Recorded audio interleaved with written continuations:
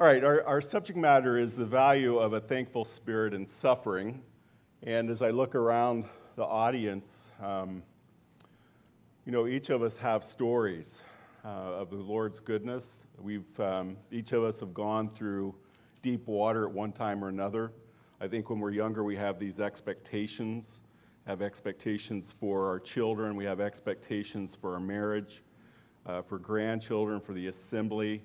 And then out of left field, something comes in we're not expecting. The Lord takes a spouse or cancer or something terrible, or at least what we think is terrible, happens to one of our children. And how do we deal with that? And so I really want to think with you about this, the value of a thankful spirit in suffering. By the way, there's a handout. I don't know if those are coming out. Okay, so there's a PPT, and by the way, my YouTube channel is on the back side of the handout, and I just posted this message on that channel, so if you want to review it again, it'll be up. But I thought I'd send you home with a handout from this. All right, so I'm going to share with you 5 reasons why must sorrow be ruled by thanksgiving, and the first is it's commanded. And this is one of the first things that we do when we don't know how to make sense of things, is we go to the Word of God, and if God says do something, we just do it, even if we don't understand it. 3 verses I want to think with you about. First of all, in 1 Thessalonians 5:16 through 18, Paul says, rejoice always, right? It doesn't say sometimes, rejoice always, pray without ceasing, in everything give thanks, for this is the will of God in Christ Jesus for you. Sometimes you hear young people say, well, I want to know the will of God for my life. Well, whenever you see that phrase, the will of God in Scripture, God tells you what His will is. And here we find out that it is God's will for us to rejoice always, pray without ceasing, in everything give thanks.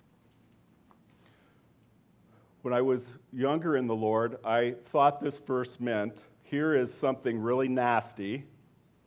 I'm sorry, I just realized I was pointing to Travis when I said that. So here's something really nasty, and I can find one little bit of good in that I can praise God for. Is that what the Lord is trying to teach us? To give thanks for one little thing of what we think is good and something that we think is really bad. So our perspective is very limited. Then in Ephesians 5:20, Paul says this, give thanks always for all things to God the Father in the name of our Lord Jesus Christ. Well, that pretty much closes the loopholes, doesn't it? It isn't the idea of giving God thanks for something I think is good and something bad, but it's the idea of giving thanks always for all things. And so even in the worst situations, I am to give God thanks. We may not understand it, but that's what we're told to do, is to give God thanks for all things. If I have a loving Heavenly Father that's all-knowing, is sovereign, sees the beginning from the end, I trust Him that He's working something bigger than I can understand. He says to do it, just do it. I remember Bob Brown saying years ago, fake it till you make it. And sometimes we don't feel like rejoicing in the Lord. Sometimes we don't feel like giving God thanks. Just do it. Why? Because God says to do it. And later you'll be glad you do it. Strength will come. Another verse, Colossians 3:15 through 17, let the peace of God rule your hearts, to which also you were called in one body. Be thankful, and listen to this, whatever you do in word or deed, do all in the name of the Lord Jesus, giving thanks to God the Father through Him. So when we look at a summary of these 3 verses, we are to be thankful in everything, for all things, and also in whatever we do in word or deed. That's pretty inclusive. In Exodus chapter 16, you remember the story where Moses is leading the people through the wilderness, and they come to Marah, and there's the water there is bitter, they can't drink it. And they murmured and complained. By the way, that's the highest concentration of murmuring and complaining all the Bible, Exodus 16. Their expectations weren't met, right? They were looking back at Egypt. They were looking down, making sense from their own human reasoning. And if we look down and back, we'll always be murmuring, complaining. If we look up into the character and attributes of God and look forward with anticipation of what our great God will do, we're going to go through life rejoicing and being thankful. Complainers are looking back and comparing where they are today to where they were yesterday. And so the idea is our complaining really is an insult to God. If he's in control of all things and everything that comes into my life has got his stamp of approval, it's gone over his desk, that means that what's come into my life is what he has for me. That's a good way to look at it. When something really hard happens, it says, well, that's what the Lord has for me. He knows what I need. And so murmuring, complaining is really an insult to God. Paul says in Philippians 2 that we're not to do, everything we're to do is to be without murmuring and complaining. Disputation, I think, is the word there. So we may not feel like it. Again, it's this idea of just doing it. You may not understand it, but just do it. God says do it. You'll be glad you did it later. Strength will come. Paul says something very similar in Philippians 3 when he's been talking about pushing forward, forgetting those things that are behind. He has this upward calling. He's stretching out. He's pressing towards eternity. And he tells the younger believers, you may not understand what I'm talking about, but just run. Maturity will come. Understanding will come. Just do it. And so one of the primary reasons, or the first reason, why sorrow must rule by thanksgiving is God says to do it. The result is an opportunity for God to exalt himself. And each of these 5 reasons that I'm going to share with you why sorrow must be ruled by thanksgiving, it's really an opportunity for God to do something. And we want to see the hand of God in our lives to do something great. So turn your Bibles to Daniel chapter 6. I'm trying to give an example of each of these concepts. And Daniel chapter 6 was one that came to mind for the first point. Now here's the situation. Daniel was probably 12 to 16 years of age. He was a Jew. He was taken by Nebuchadnezzar in the first deportation in 605 BC, and he was hauled to Babylon. He lives through the entire Babylonian Empire. He's a servant, a foreigner.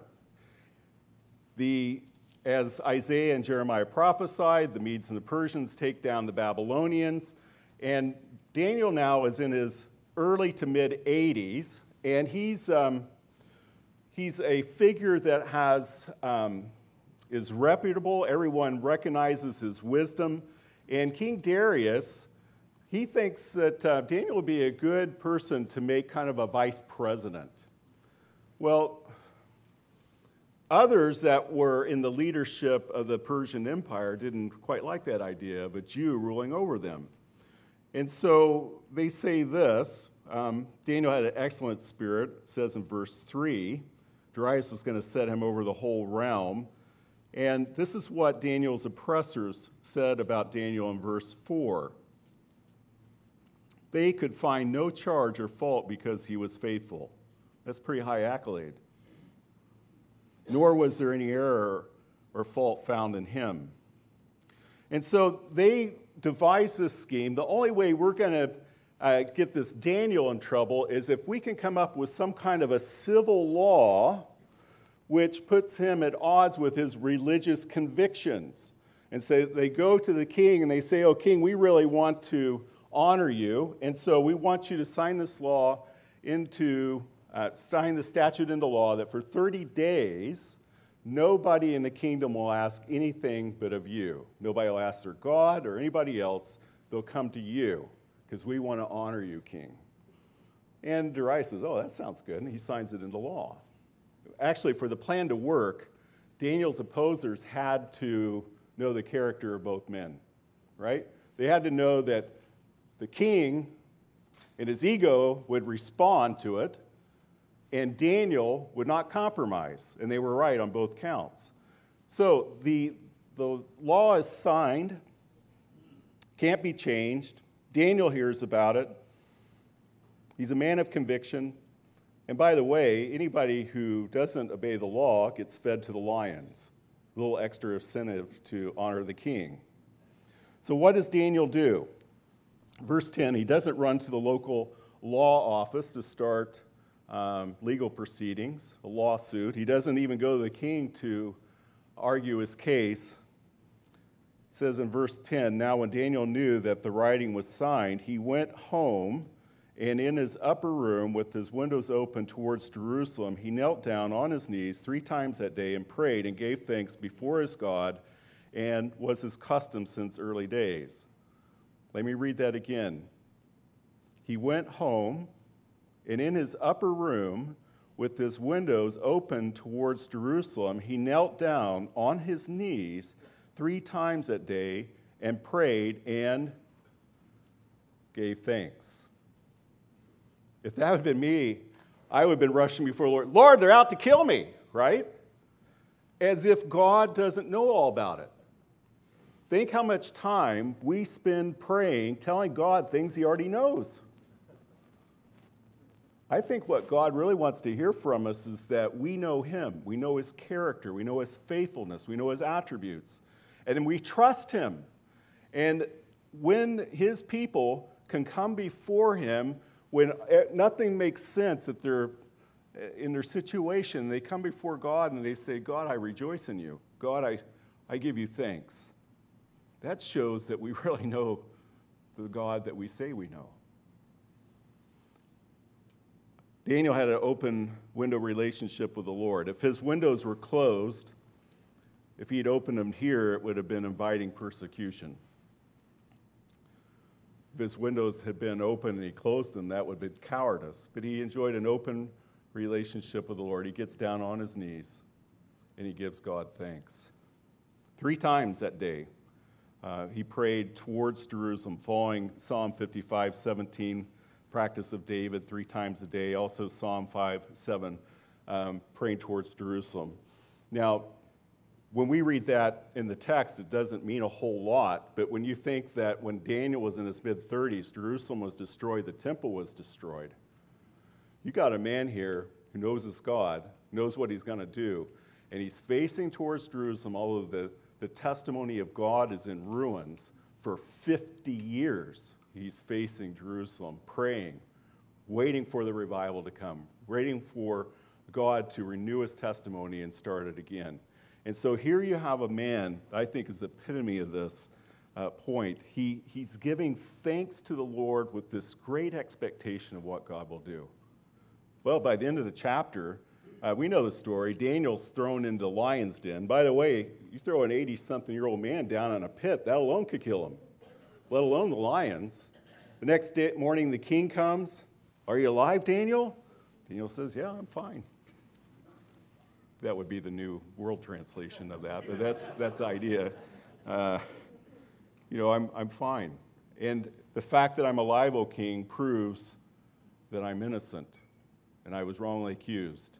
Daniel's brought up, his accusers are thrown in the pit, and they don't even hit the bottom of the pit. It wasn't a problem with the lions not being hungry. They broke their bones before they even got to the bottom of the pit. And by the end of this chapter, listen to this. This is what Darius, he writes this decree, goes throughout the Persian Empire. He says, he's talking about Daniel's God. For he is the living God and steadfast forever. His kingdom is the one which shall not be destroyed, and his dominion shall endure to the end. He delivers and rescues, and he works signs and wonders in heaven and on earth, who also delivered Daniel from the power of the lions. So, because Daniel chose to rejoice and to give God thanks in this terrible situation, his God gets exalted throughout the entire Persian Empire.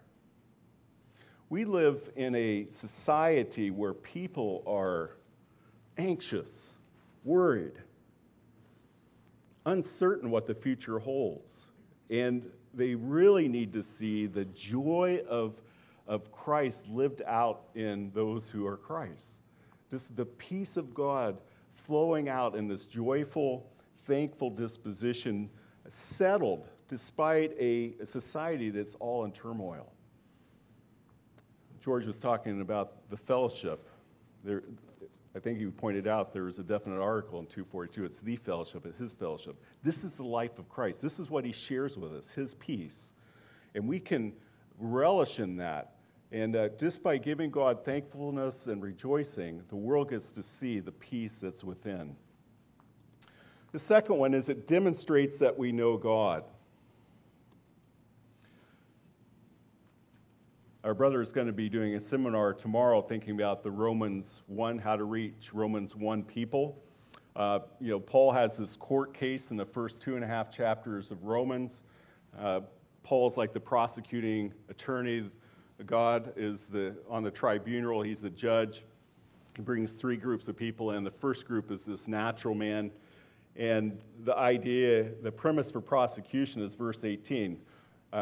God reveals his righteousness, and if man thumbs his nose at God's righteousness, rejects it, then God is just in judging. And so what is it that God revealed to natural man? Well, we read in Romans 1, verse 20, for since the creation of the world, his invisible attributes are clearly seen, being understood by the things that are made, even his eternal power and Godhead, so that they are without excuse. Because although they knew God, they did not glorify him as God, listen to this, nor were thankful.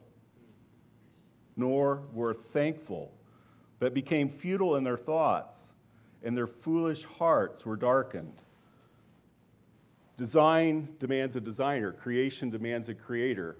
The natural man looked at creation and said, I don't think there's a creator. And so they started worshiping creation. They didn't give thanks to the Creator. They didn't acknowledge his presence, his authority. They rejected what God revealed.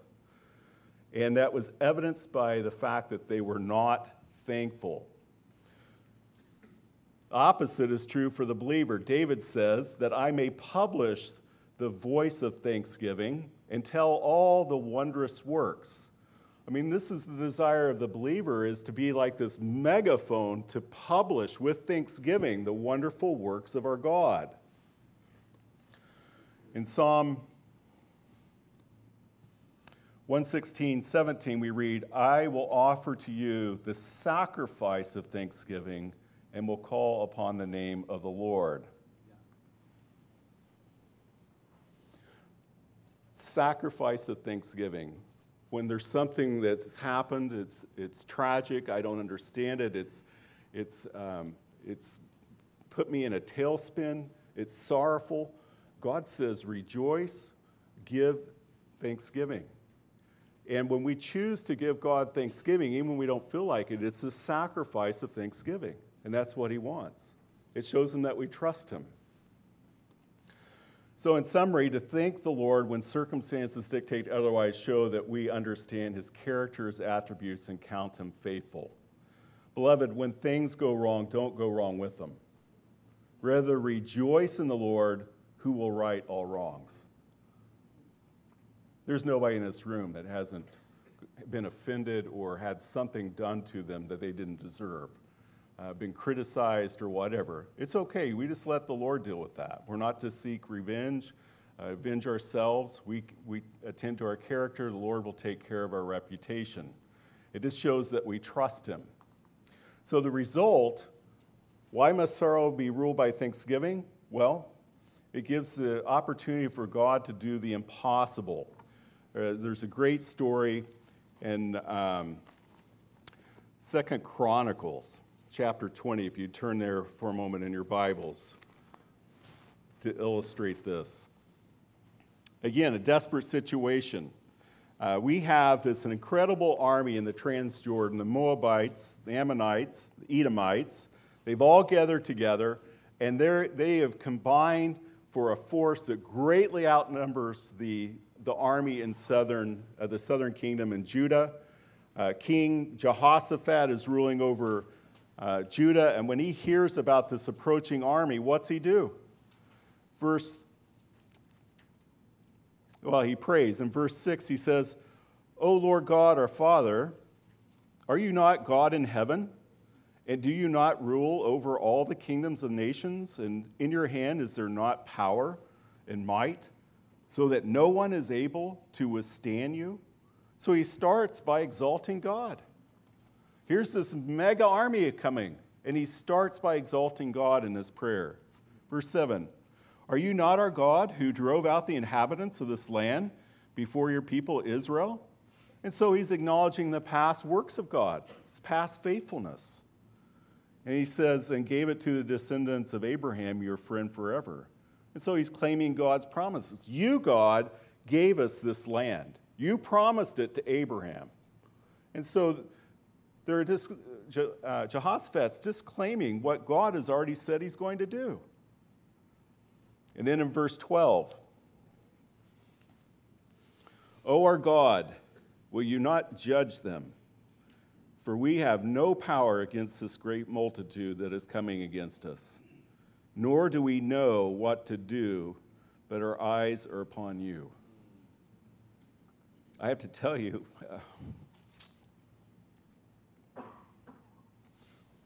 Lynn, when she saw the topic this morning, she leans over, she says, is this going to be emotional? I think so.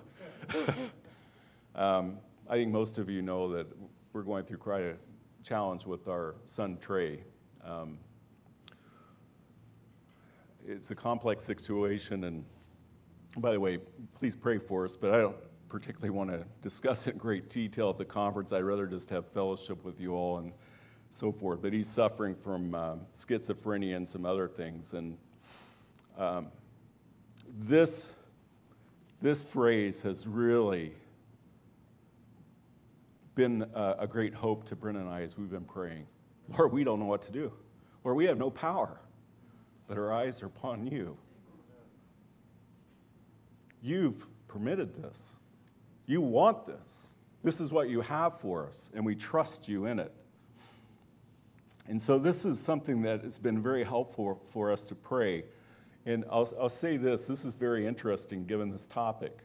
We just went through 2 weeks of a very psychotic era for Trey. It was very exhausting. And there's two things that we've noticed, that when he comes back in his right mind, two things he does.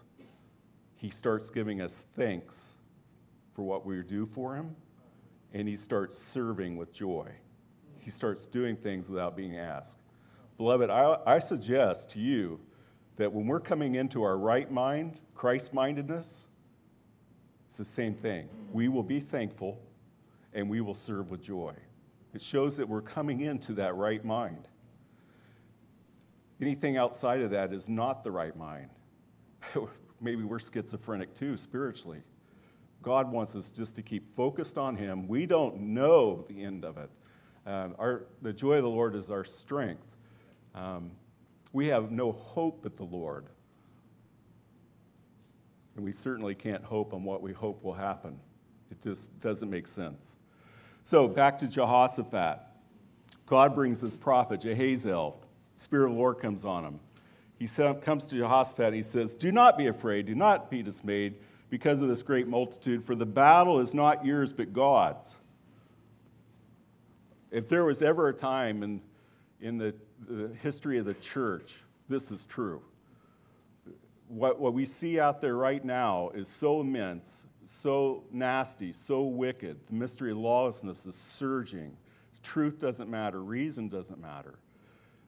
This battle is the Lord's. And he's the only one who can win it. He says in verse 17, you will not need to fight in this battle. Position yourselves, stand still, and see the salvation of the Lord who is with you. O Judah and Jerusalem, do not fear or be dismayed. Tomorrow go out against them, for the Lord is with you. Jehoshaphat bowed his head, his face to the ground, and all of Judah and the inhabitants of Jerusalem bowed before the Lord, worshiping the Lord. Verse 20, so they rose up early in the morning, and they went out into the wilderness of Tekoa. And as they went out, Jehoshaphat stood and said, hear me, O Judah, and you inhabitants of Jerusalem. Believe in the Lord your God, and you shall be established. Believe his prophets, and you shall prosper. And when he had consulted with the people, he appointed those who would sing to the Lord and who should praise the beauty of holiness as they went out before the army and were saying, "Praise the Lord, for his mercy endures forever." Now when they began to sing and to praise, the Lord set an ambush against the people of Ammon, Moab, Mount Seir, that would be the Edomites, who had come against Judah, and they were defeated. Not only were they defeated, but in verse 24, they got the spoil of all the enemy. It was nothing for the Lord just to cause the enemy to fight each other and take them out. Nothing for the Lord. And then they got the spoil of the enemy. Jehoshaphat puts the praise band in front of the army, right? The singers. What kind of battle plan is that? They're marching out to this immense army, and they're praising God. His mercy endures forever. And God says, that pleases me. Let me show you what I can do.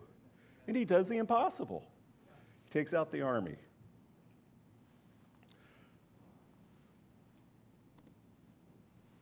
It's a great opportunity for God to do the impossible when we simply rejoice in him and give thanks. I thought of an additional example today. Somebody mentioned Job. You know, the conversation in Job chapter 1, it was the Lord that started that conversation with the devil. What do you think about my man Job? Righteous, low sin, none like him on the face of the planet. The devil says, well, you put a hedge around him, let me at him. I'll show you what he's made of. And the Lord says, okay, but don't hurt the man. And the devil comes in and wipes out his kids, wipes out all his prosperity. And Job says this, naked I came from my mother's womb, and naked shall I return. The Lord gave, the Lord has taken away. Blessed be the name of the Lord. In all this, Job did not sin nor charge God with wrong. He blessed the Lord. Barak means to thank. He gave thanks to the Lord. The Lord takes all of his children, all of his prosperity, and Job said, I do not believe that God has acted out of character. I will give him thanks. That's powerful. That's a man who is in tune with his God. He understands. Well, as the trial went on, Job did accuse God of abusing his wisdom, his authority. God deals with that. By the way, there were things in Job's heart, lurking in his heart, that he didn't know was there. God knew it was there, but Job didn't. And so the trial revealed to Job what was lurking in his heart that God wanted to purge.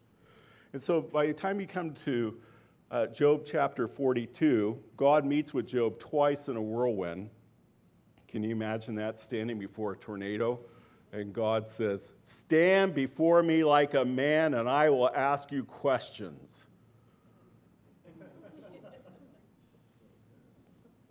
Takes twice. The second time, Job says, I know that you can do everything. I abhorred myself and repent in dust and ashes. And then we read this, the Lord restored Job's losses when he prayed for his friends. Indeed, the Lord gave Job twice as much as he had before. Incredible trial. But in the end, what was in Job's heart that needed to be purged was purged. Job was blessed twice as much as he had before. The devil was cast down, and more importantly, God was exalted. It was a win-win-win all the way through. But when you're in the midst of the trial, you can't see that. We can't see the big picture. But our responsibility is to rejoice and give God thanks. Number 3, why must sorrow be ruled by thanksgiving? It invigorates our praying, which settles our minds. Colossians 4:2, continue earnestly in prayer, be vigilant in it with thanksgiving. Philippians 4:4 and 6 through 7, rejoice in the Lord sometimes. And again, it doesn't say that, does it? Just see if you're listening. Rejoice in the Lord always. And again, I say rejoice. Be anxious for nothing, but in everything, by prayer and supplication with thanksgiving, let your requests be made known to God. And the peace of God, which surpasses all understanding, will guard your hearts and minds through Christ Jesus. The word guard there is actually a military term. It's a fortification. Fortify your hearts and minds in Christ Jesus. So in summary, those who have peace with God are also offered the peace of God. I love what the Lord Jesus does in chapter 20 of the Gospel of John. On Resurrection Day, the disciples are locked in a room in fear of the Jews, and the Lord just suddenly appears in front of them. What's the first thing he says to them? Peace be with you.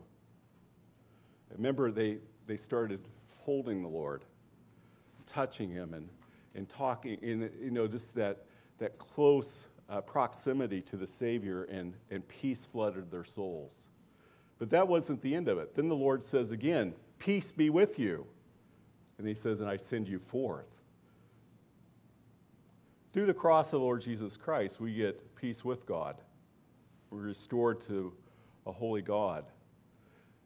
But if we want the peace of God, that's a whole different matter. And we lay hold of that when we rest in heavenly places in Christ. All beneficial spiritual exercise begins when we get up in heavenly places and rest with Christ. We wage war against powers and principalities and spiritual wickedness in heavenly places. We have no power against that, but the Lord does. So how do you battle spiritual wickedness in high places? You've got to get up in the high places where the power is at. And so all beneficial spiritual exercise begins with rest. And so if we're going to reflect the life of the Lord Jesus, we got to have his peace. The world doesn't need to see anxious, grumpy, murmuring Christians, critical people. They need to see selfless, loving, tranquil people at peace. That's the life of Christ. That's what needs to be emanated. As we learned in the Bible lesson this morning, not self-focused people, but selfless giving people. People that are settled. They know where they're going. People that aren't rattled. I think of that scene in Revelation chapter 4 where you have the throne room of God and you have the four living creatures flying over the throne calling out, holy, holy, holy is the Lord of hosts. And you have the Shekinah glory, the sardis, the emerald, the jasper, all these different colors, a rainbow, circular rainbow around the throne, the lightning, the thunder. And then you have the sea of glass. Not a ripple on it.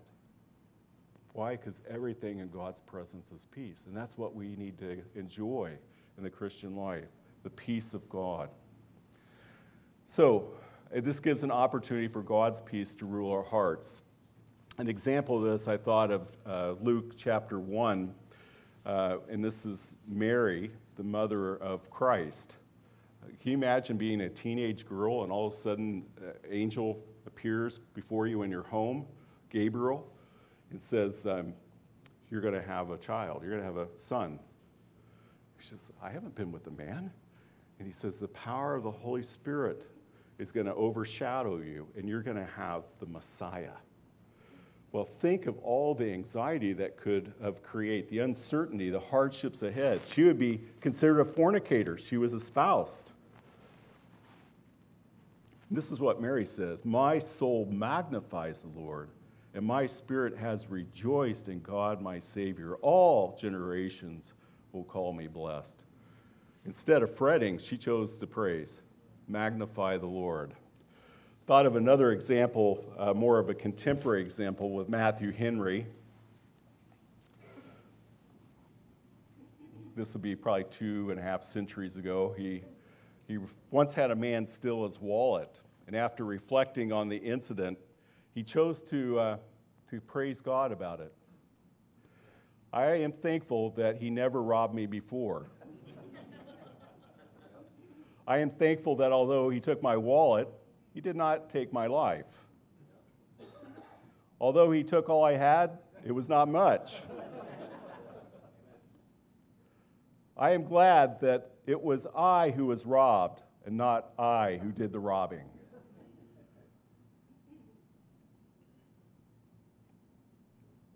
He chose to praise the Lord. Be grateful in times of distress. Never adapt this attitude it can never get any worse. Oh, yes, it can. And if you think about it, that will be an opportunity to praise God.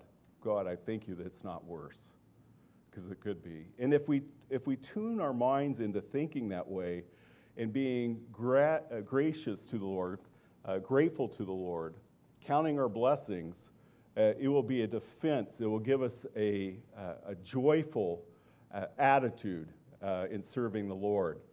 I just want to suggest that continued ingratitude towards the Lord will invariably lead to backsliding from Him. You're either going to choose a life of rejoicing and praising and thanking God, or you're going to be grumbling and complaining and grieving the Spirit of God, and you'll be sliding away from Him. Number 4, it affirms that we want to know and be like Christ. That was mentioned already once today. Colossians 2, 6 through 7. As you, therefore, have received Christ Jesus the Lord, so walk in Him, rooted and built in Him, and established in the faith. As you have been taught, abiding in, this is the faith, with thanksgiving. So we start by coming to the cross of Christ, and then we're rooted and built up in Him. It's His life and sound doctrine. It's His doctrine, His life. We're built and rooted up in Him, and that should cause us to be abounding in the faith with thanksgiving.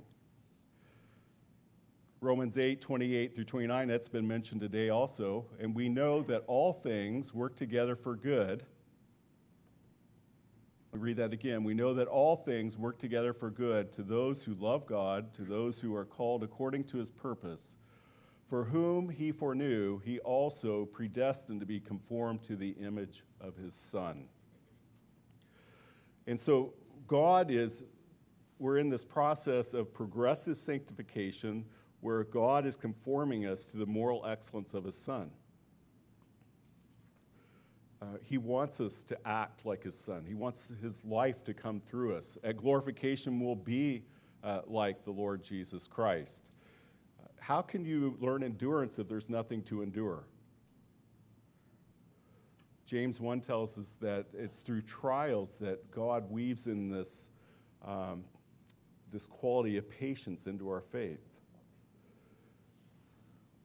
So number 4, the summary, rejoice in God while in hardship permits us to draw deeper into the secret of His presence. I love what Paul says in Philippians chapter 4, verses 10 through 11. He's thanking the church at Philippi for the gift that they've sent him. And then he tells, I've really learned, whether I have a lot or little, to be content. And he tells them why. He says, I've been learned, but the word there is derived from muo. It has this idea of hands over the ears and over the eyes. It really means to be ushered into the secret or the mysteries of God. And so Paul understood that the trials that he had, and he had a number of them. 1 Corinthians 12, he was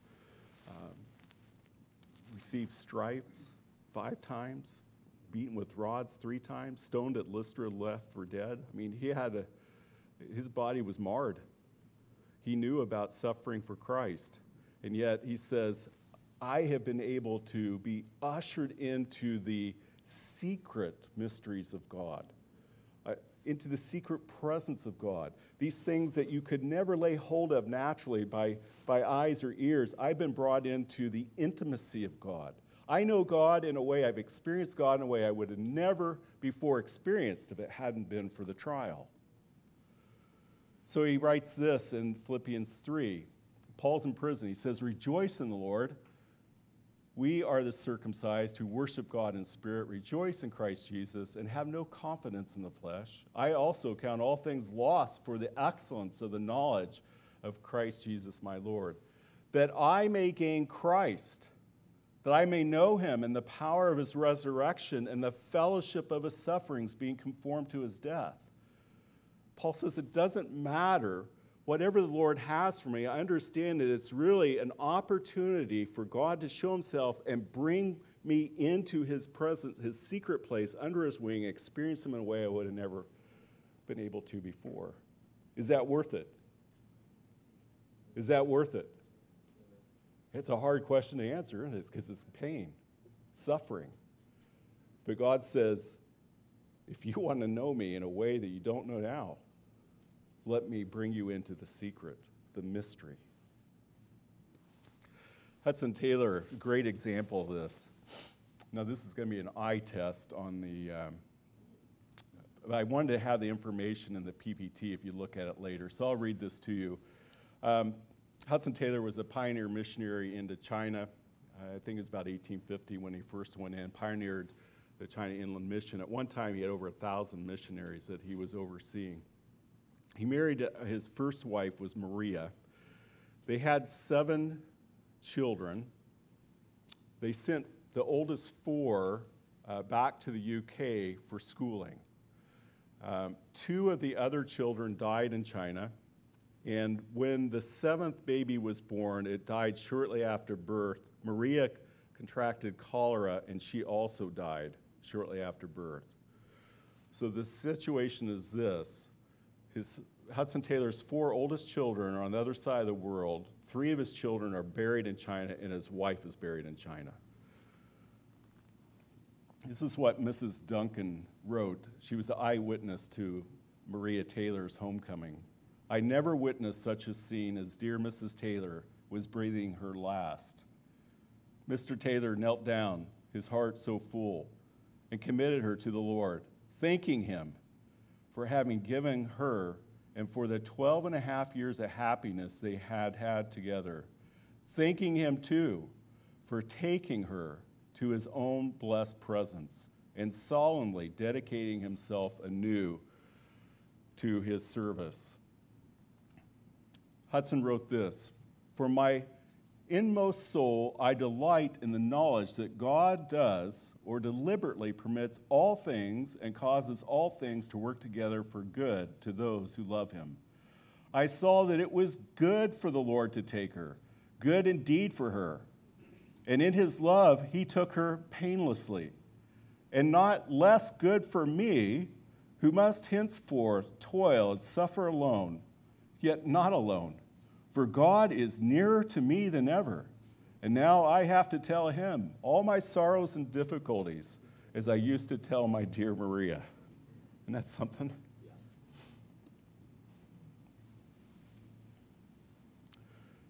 Shortly after this great trial of faith, Hudson wrote Mrs. Berger, "No language can express what he has been and is to me.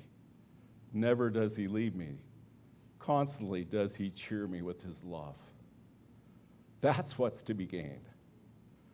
When the trial comes, the crushing load comes, we don't understand it, and it's broken our hearts. I'll share that. I have never shared this before with anyone. My wife and I, we try to pray every day, sometimes more, and it's been so long since I've seen my wife pray without crying.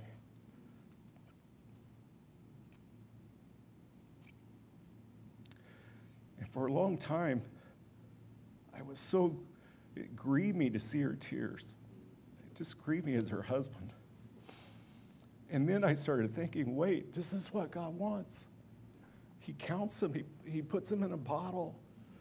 He loves brokenness, and the spiritual realm, brokenness is a premium to God. It's what he wants to see. When we come to the point where we can't do anything, we say, God, the enemy is too great. I have no strength, but our eyes are upon you. I think that's sweet to the Lord. And he says, let me show you more of myself. And so he brings us in, and we get to experience God in a way that we never did before. And it's worth it. Yeah. It's worth it.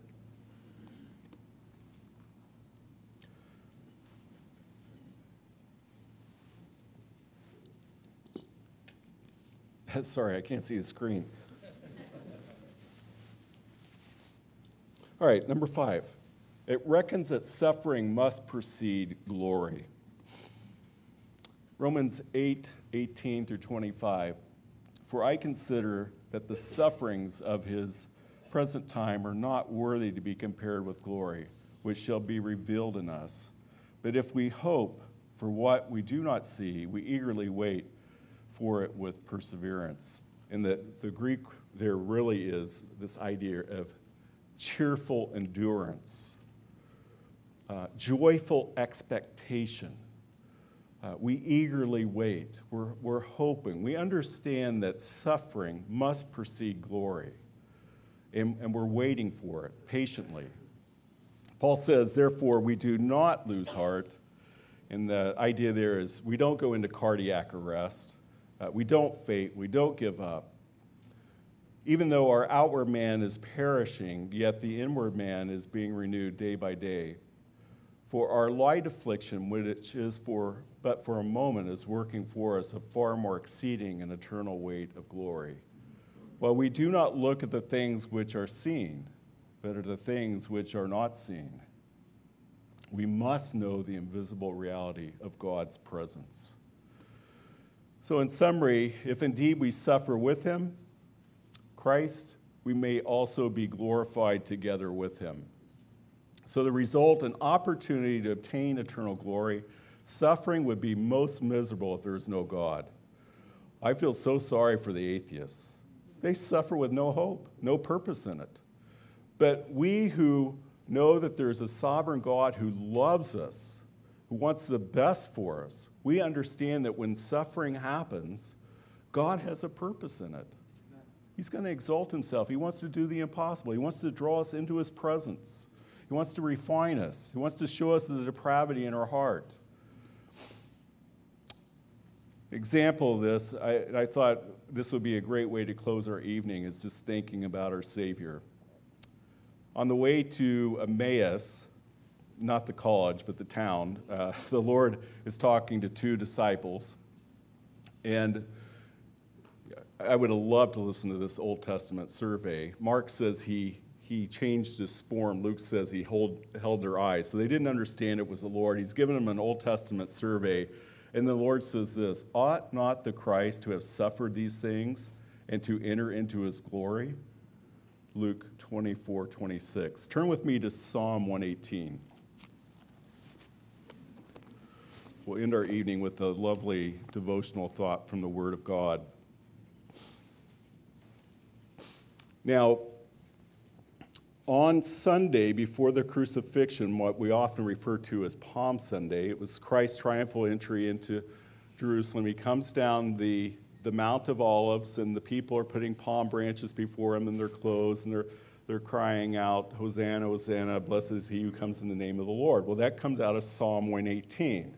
So I know this psalm was on the Lord's mind that final week. Then on Super Tuesday, he includes part of the psalm in a parable.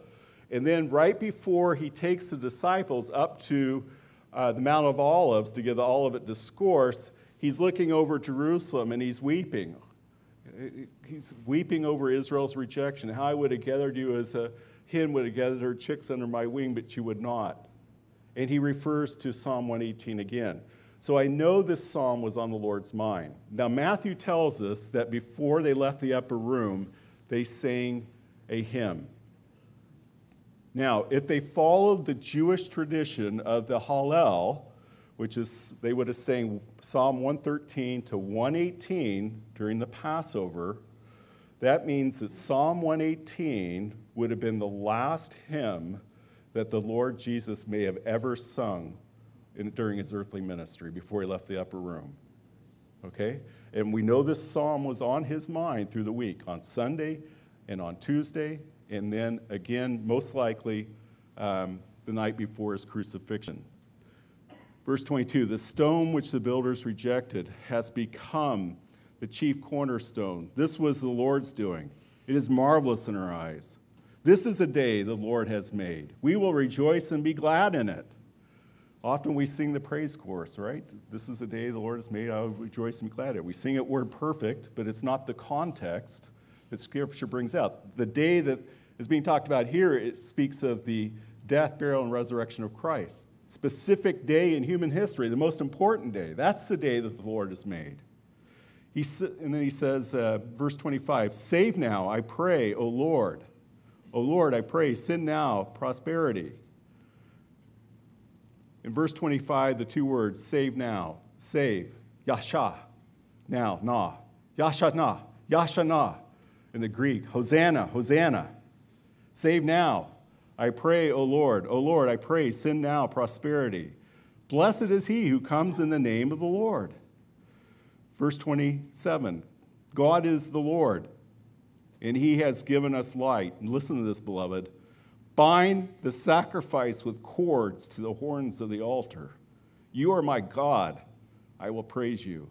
You are my God, I will exalt you. Oh, give thanks to the Lord, for he is good, for his mercy endures forever. Can you see the Lord Jesus singing this song? Bind the sacrifice to the altar. It was him. He was the sacrifice. And he says, you are my God, and I will exalt you. Oh, give thanks to the Lord, for he is good. This is an example of our Savior. It's one that we should follow. We're only here on planet Earth for one reason. Paul puts it in Ephesians 1, he says, for the praise of his glory. We're only here to make God look good. We're only here for his glory. Anything else from that doesn't count for anything. And so our attitude in suffering is going to be immense declaration to the lost world who desperately needs to know who Jesus Christ is as to his character and who he is. It declares to him. And so if the Lord Jesus could do this and set this example for us, we should follow the same example. Yes, there's a time to suffer. He will honor us. He will glorify us. Our light affliction is for a moment worketh for us a far more eternal weight of glory. See an eternal weight of glory. Glory has a weight to it. Paul says in 1 Corinthians 15 that in the resurrection, he says, look at the stars. Some are brighter than others. So shall it be in the resurrection. Some saints will shine brighter than others. It's the reflective glory of Christ. What we do in this life carries into eternity. Suffering precedes glory. I thought this was a great quote by C.H.M. Actually, my wife shared it to it. She reads his treasury almost every night before she goes to bed. She says, this is a great quote. I read it. I said, it's a great quote. Anyone who by his own hand would seek to take the edge off of present suffering and reproach proves that the kingdom is not filling the vision of a soul, that now is more influential with him than the hereafter. That's good. Anyone who by his own hand would seek to take the edge off of present suffering and reproach proves that the kingdom is not filling the vision of a soul, that now is more influential to him than the hereafter. Thankfully, we have the Father of mercies and the God of all comfort, 2 Corinthians 1:3. He's able to sustain. He's able to refine and bless and reward each of us in every difficulty that he has chosen for us. Whatever you're going through, God has chosen it for you. It's what he has for you, and we just need to rest in that.